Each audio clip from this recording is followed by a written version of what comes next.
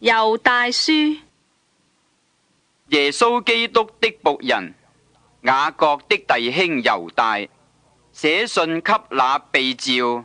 在父上帝裏蒙愛，為耶穌基督保守的人，願憐恤、平安、慈愛多多的加給你們。當為真道竭力爭辯。親愛的弟兄啊，我想盡心寫信給你們，論我們同得救恩的時候，就不得不寫信勸你們，要為從前一次交付聖徒的真道竭力的爭辯，因為有些人偷着進來，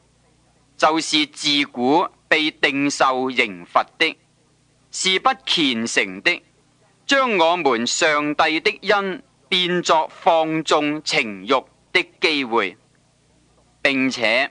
不認獨一的主宰，我們主耶穌基督，以古時不虔誠的為鑑戒。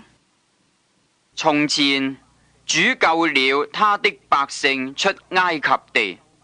後來就把那些不信的滅絕了。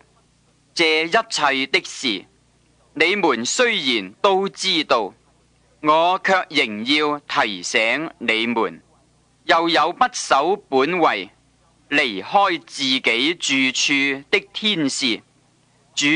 用鎖鏈把他們永遠拘留在黑暗裏，等候大日的審判。又如所多瑪、蛾摩拉和周圍城邑的人，也照他們一味的行淫，隨從逆性的情慾，就受永火的刑罰，作為鑑戒。這些作夢的人，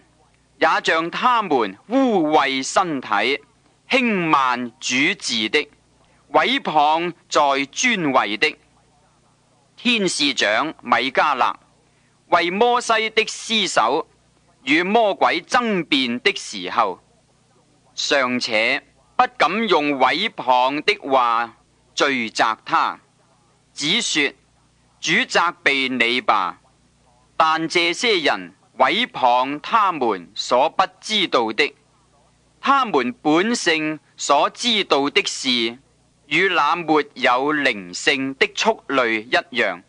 在這事上竟敗壞了自己。他們有禍了，因為走了該隱的道路，又為利往巴蘭的錯謬裏直奔，並在可拉的背叛中滅亡了。這樣的人，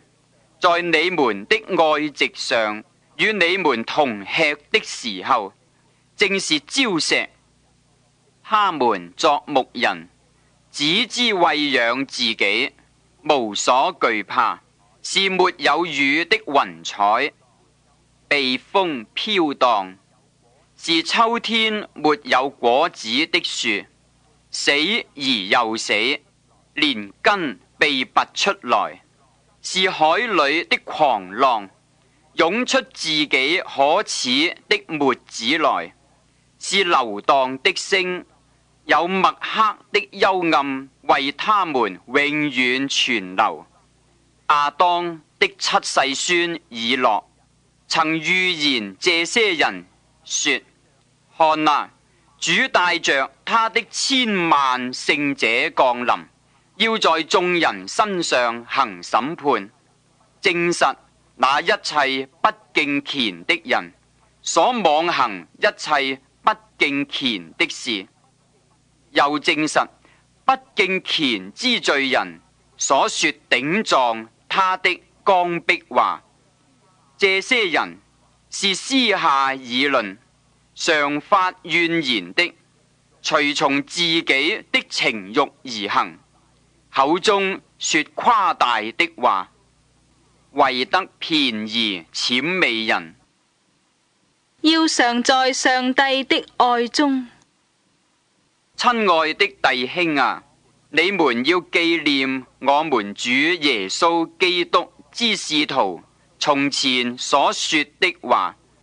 他們曾對你們說過，末世必有好譏誚的人，隨從自己不敬虔的私欲而行。這就是那些引人結黨、屬乎血氣、沒有聖靈的人。親愛的弟兄啊，你們卻要在至聖的真道上造就自己，在聖靈裏禱告，保守自己，常在上帝的愛中，仰望我們主耶穌基督的憐憫，直到永生。有些人存疑心，你們要憐憫他們；有些人，你們要從火中搶出來搭救他們；有些人，你們要存懼怕的心憐憫他們，連那被情慾沾染的衣服也當厭惡。祝福。那能保守你們不失腳，叫你們無瑕無疵，歡歡喜喜站在他榮耀之前的我們的救主獨一的上帝，願榮耀、威嚴、能力、權柄，因我們的主耶穌基督歸於他，從萬古以前，並現今，直到永永遠